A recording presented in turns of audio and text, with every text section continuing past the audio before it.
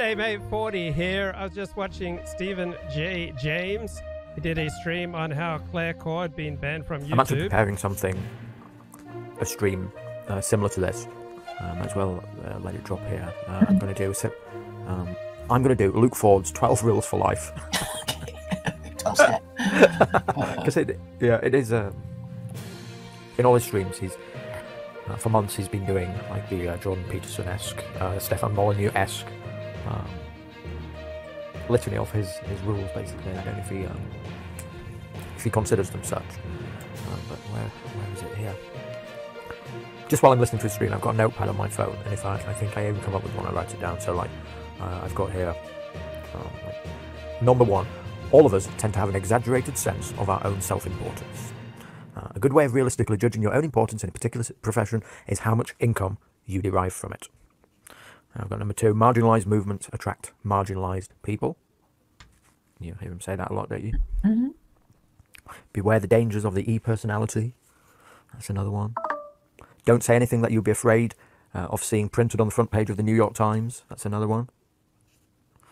Different people have different gifts. Anyway, there's my list. That's a stream for the future. Mm-hmm. Different people. Well, I think we've just gone through a long list of, future content for you, which I think is very, something to look forward to. You are getting... Okay, so thank you, Stephen J. James, for inspiring me to try to write down and come to terms with, what are my rules for life? 40's rules are much better than Jordan Peterson's about petting a cat. Okay. All right, so I was thinking about what are my rules for life. I am not a guru because I don't tell people what they want to hear, and I strive to place my views in the appropriate context of my relative ignorance, my failings, my lack of credentials, all right? Cheating and lying, unfortunately, have been among my strongest habits. So to the extent that I've told painful truths about myself, this is usually a survival thing I've gotten into when I realized that I couldn't lie my way out of my misery, but instead I needed to turn to a more effective tactic, which is frequently telling the truth. So when I've been pushed up against the wall, my first reaction all too often has been to see whether or not I can lie my way out of getting hit. And if that doesn't work, I'd try telling the truth. And if that failed, I'd try placating, bullying, or freezing. So I got into the habit of cheating in high school, and it did not end there. So if I could get away with it, I'd just try to charm my way through life, doing as little irksome work as possible. So it's only regular doses of humiliation that snaps me out of this laziness. So if I'm not at my best, right, I tend to react like a beaten dog, like a stray dog. I don't despise myself for my character defects. I did not choose them, right? They began as adaptive tactics to try to avoid getting hit. I was bounced off the walls quite a bit as a kid. But unfortunately, these tactics became maladaptive over time. But as I walked through life, like you, I've done the best I could with the tools I've had at the time. I'd like to think I have better tools than I did back then. So just as Donald Trump has spent his life staying a step ahead of the sheriff, like I've spent my life just staying a step ahead of the dog catcher.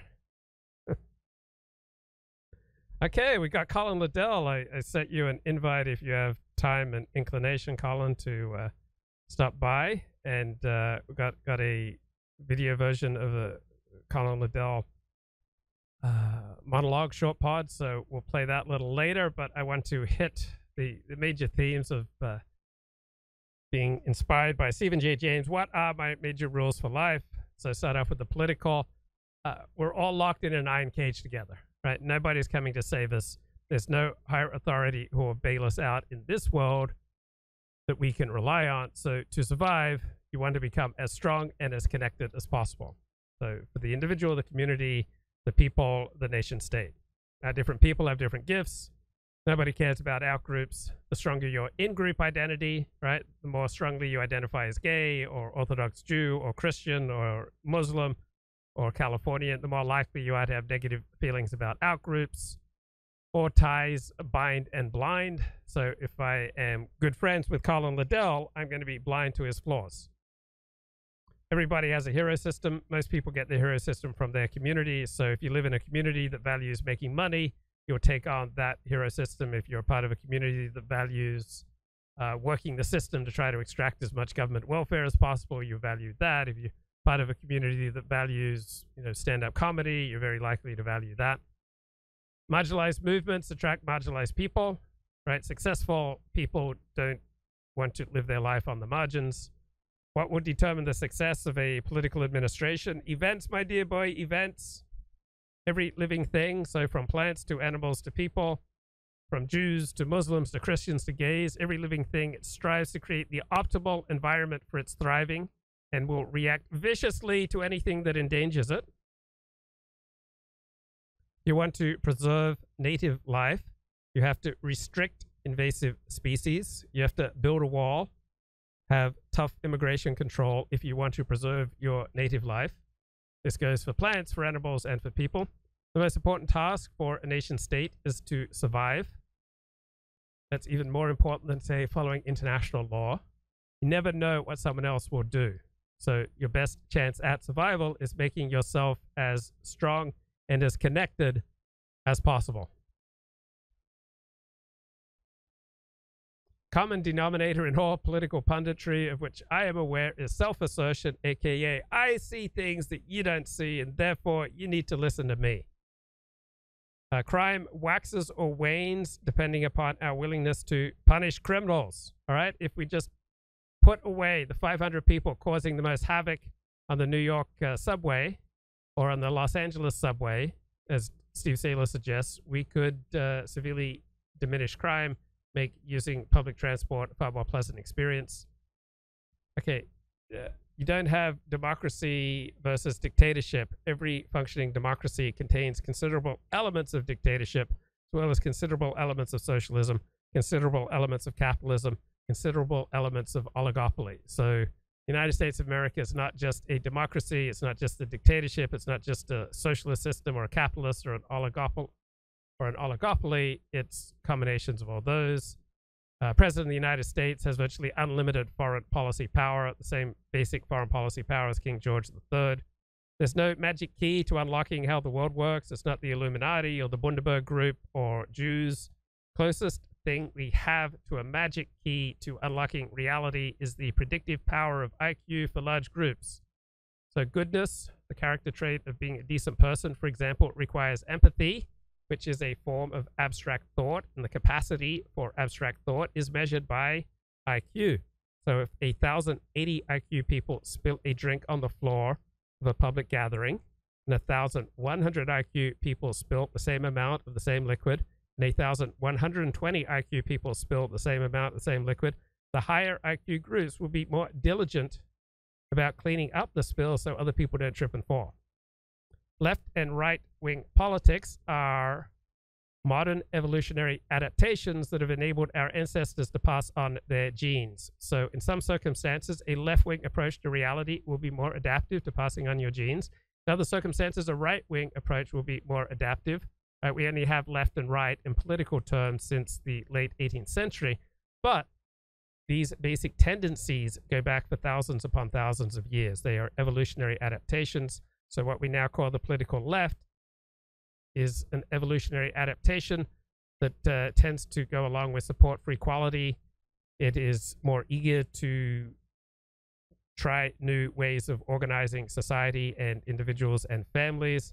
So it's more tolerant of departures from tradition, and it tends to want to punish more leniently violations of group norms. The right is more supportive of authority, hierarchy, order, and punishment for wrongdoers. Our political, cultural, personal tendencies are strongly influenced by our genes. So from a strictly secular perspective, religion is a subset of culture, which comes from the combination of genes and environment. So one should not be surprised that African Christianity is very different from Scandinavian Christianity. As long as tens of millions of people, such as the Japanese, are more decent, more law-abiding than the most committed nations of monotheists, I don't know how one can argue that God is necessary for ethics or creating an ethical society, which is something I believe most of my life. So I come to realize that our behavior is primarily shaped by who we love more than by our beliefs, more than by our religious texts, and more by our ritual or religious practices. Most people do not get their primary meaning in life from politics. Most people get their meaning in life from family. And if they have room in their life after taking care of family, they get their meaning from their work, from their friends, and from their interests. Pundits, to maintain their uniqueness, inevitably trend towards promoting conspiracy theories. Because if all they can give you is the conventional wisdom found in the New York Times, then no one's going to turn to them. Nobody has the right to anything, right? Unless you are lucky enough to live in a society that is strong and enforces rights. But all your rights can be taken away at any time due to a real or a putative emergency. We saw that with COVID. COVID comes along, all sorts of rights of freedom of assembly, freedom of travel that we took for granted just removed. We are not individuals with inalienable rights like the Declaration of Independence says. We are primarily members of families, extended families, tribes, and nations. And the rights that our group, our family, our tribe, our nation can afford us will vary depending upon circumstances. So I think those are my basic political opinions. And then my personal rules for life. At all times, by all means, preach what you believe and occasionally use words. All right, that's by legend according to Francis of Assisi. But in essence, that means we're always transmitting. If you're happy, you're going to transmit happiness. If you're sad, you're going to transmit sadness, no matter what your words and sensible actions. To enter it into any kind of relationship. So I have a relationship with you, the viewer. I have a relationship with Colin Liddell, who's been a regular on this show. All right, to enter into any kind of relationship is to start a countdown on inevitably feeling betrayed, meaning you will, at some point, inevitably be shocked that the other person has different priorities from what you expected, such as you are not their top concern at all times. Man, I'm getting overwhelmed by the attention from YouTube. 5 live viewers right now. Do not separate yourself from the community. Right? When you watch Chimp Empire on Netflix, you see that the chimps who leave the herd are placing themselves in great peril, and some of them get killed. Some situations, you will be a concentration camp inmate, and in other situations, you will be a concentration camp guard. So the situation will consistently shape you as much or more than your supposedly inherent characteristics. So if you want to stay faithful, or you want to stay sober, right, or you want to stay prosperous, you want to stay solvent, avoid those situations that will endanger you, and stay in the situations that will bring out the best in you. Live as though everyone knows everything, as opposed to trying to get away with as much as possible. That's from James Burnham. As soon as you go online to comment about life, you will feel a tug to be impulsive and to develop an inflated sense of your own importance. You will feel tempted to ignore social proprieties. You will feel tempted to discuss dark topics that you would normally avoid in face-to-face interaction. So these tendencies, if not successfully resisted, will damage your life. That comes from the terrific 2011 book, Virtually You, The Dangerous Powers of the E-Personality. If you want to snap back into a sense of reality, I don't know about you, but my balloon doesn't always attach itself to the ground. My balloon starts floating away very easily from reality. So what tends to snap me back to reality is I think about how my selfishness is hurting other people. That sobers me up, snaps me back into reality. I think about people who have loved me. That sobers me up, it snaps me back into reality. I remember the stupid things I've done, my failures, my transgressions, my humiliations. That sobers me up, snaps me back into reality. It's absolutely inevitable that we will compare ourselves constantly to others, and we will also inevitably try to find ways to convince ourselves that we are superior to them. Right? We need to do this sort of comparison for information and for connection. We need to believe we are more significant than we are. Otherwise, we would be crushed by our own insignificance. But you can do this comparison in a sober, advantageous way, or you can do it in a destructive way. If you quickly and completely confess what you did wrong, you can overcome most of your mistakes with people. Virtue signaling is virtuous. It is a virtuous thing to virtue signal. So people who walk around wearing a mask outside or wearing a mask in their car, yeah, on the one hand, it's stupid. On the other hand, that they are signaling that they are virtuous people who take the threat of a deadly influenza seriously. So virtue signaling has an idiotic component, but overall, virtue signaling is virtuous. It's a good thing. Animals are constantly signaling, right? Why would human beings be anything else? What would you rather people signal? That they are bad people? That they are cruel people?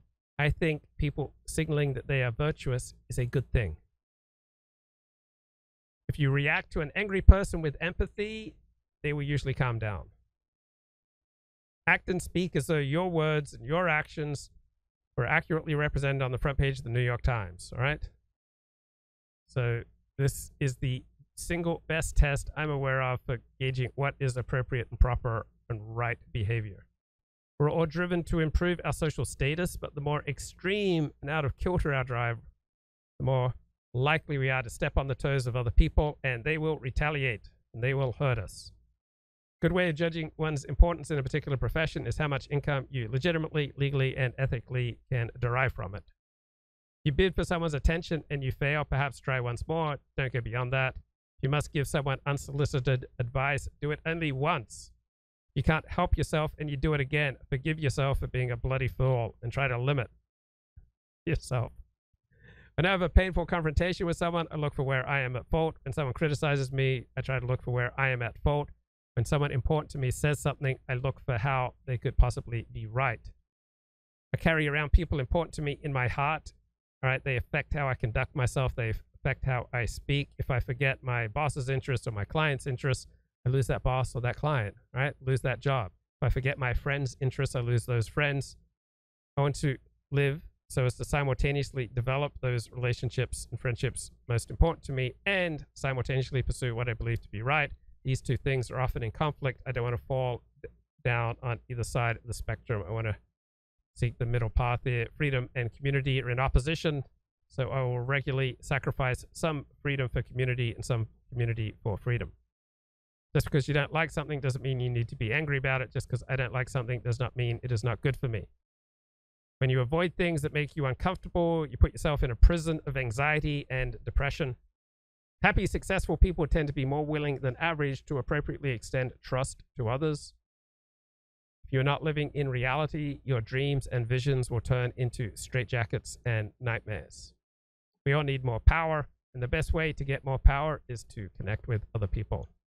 Losers lose themselves in drama. Producers minimize drama.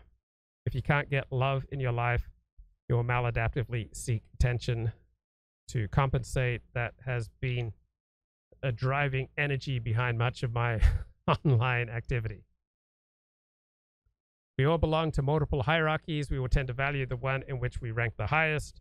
So consider the mailroom clerk as also the best player on the company's softball team. The latter may be emphasized and become a source of considerable self-esteem. That's a quote from somewhere. We weren't born yesterday. We did not evolve to be gullible about our own welfare. Advertising and propaganda do not change us unless we want to change. You're extremely unlikely to change someone else's bad behavior. The more you call that person out, the more likely he's going to get defensive and double down on his bad behavior. That's the Wall Street Journal.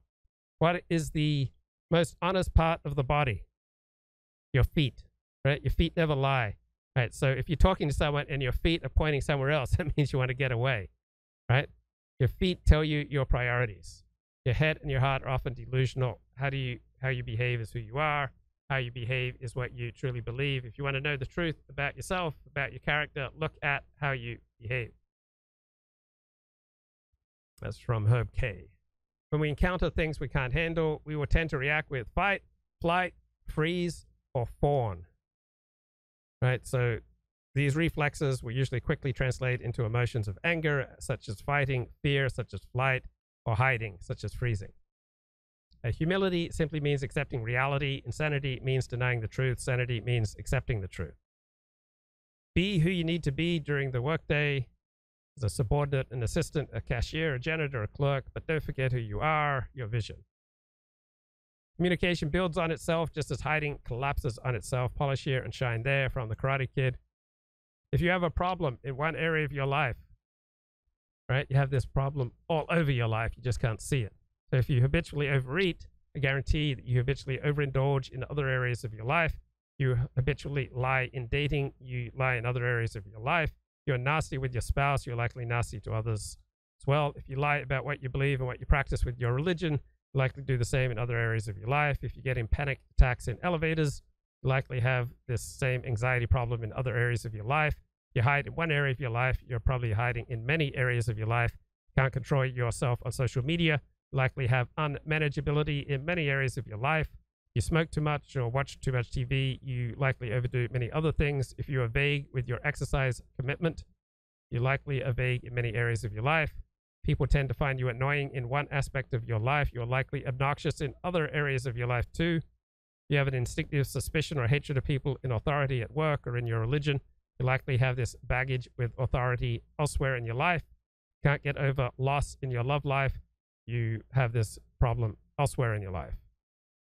Most circumstances, if you're aligned with reality or with God, you will feel content and serene. If you don't feel content and serene in most circumstances, it means you're not aligned with reality. If you're not aligned with reality, if you're not serene and content most of the time, you will hurt other people, hurt people, hurt people. So we're constantly transmitting who we are to others.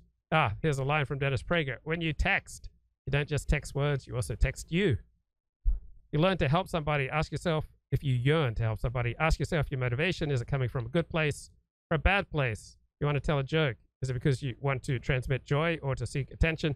Not sure about saying something, ask yourself, is it helpful? Is it true? Is it necessary? Is it timely? Am I the one to say it? How you do anything is how you do everything. And let's see, back to my rules for life. If you love and serve men, you cannot by any hiding or stratagem escape the remuneration. Ralph Waldo Emerson. So if you're an under-earner like I have been most of my life, right, there are probably some ways that you're not really being of much service and much help to people. What does it mean to put first things first? This is another very important part of my life, is to get off to a really good start with every day. So for me, that means a cold shower at the start of the day, do the most important things in my day in descending order of importance, and get clear about what is of secondary importance to myself, such as social media, right? And making sure I don't get sidetracked in the first 10 hours of my day with nonsense. Rushing and trying to multitask assigns to your nervous system that you are not okay. Happiness means loving where you are and what you have. The nervous system's omnipresent question is, am I safe? Intimacy, purpose are the first things to go when your nervous system gets corrupted by things like cell phones. Fred Luskin there. Gerald Mundus, author of a book on under-earning and author of a book on how to get out of debt, says the action, taking the action is the success. The results are out of our hands. Fred Luskin again, our default emotional state is anxiety. Our protection against this anxiety is connection with people we love. Happiness is the ability to love and to be loved. We are programmed for fight, flight, or freeze. It's only when we feel compassion for ourselves and others that we are in reality. If you want to get into reality, think about people you love and who have loved you and feel your gratitude. Stephen Pressfield, in his great book, The War of Art. Most of us have two lives, the life we live and the unlived life within us. Between the two stands resistance. Quote from a academic study saying, have a nice day or take care to a stranger is linked with greater subjective well-being. Minimal social interactions with strangers contribute to subjective well-being in everyday life. So I often hang out at dog parks and just say hello to people. Transformation begins when we decide that continuing on as we are is intolerable. The pain of not changing outweighs the pain of changing. Here is one of those rare quotes from the series A Dance to the Music of Time. This is from book 2. Not many quotable sentences in these works, but I like this paragraph. I used to imagine life divided into separate compartments, consisting, for example, of such dual abstractions as pleasure and pain, love and hate, friendship and enmity. As time goes on, these supposedly different worlds draw closer, so that at last a diversity between them seems to be almost imperceptible. Nearly all the inhabitants of these outwardly disconnected empires turn out to be tenaciously interrelated. Love and hate, friendship and enmity too. Just like dictatorship and democracy, they're not opposites. They are both integrated in each other.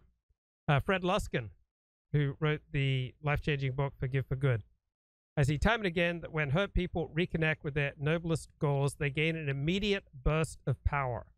Finding your positive intention reconnects you with your goals.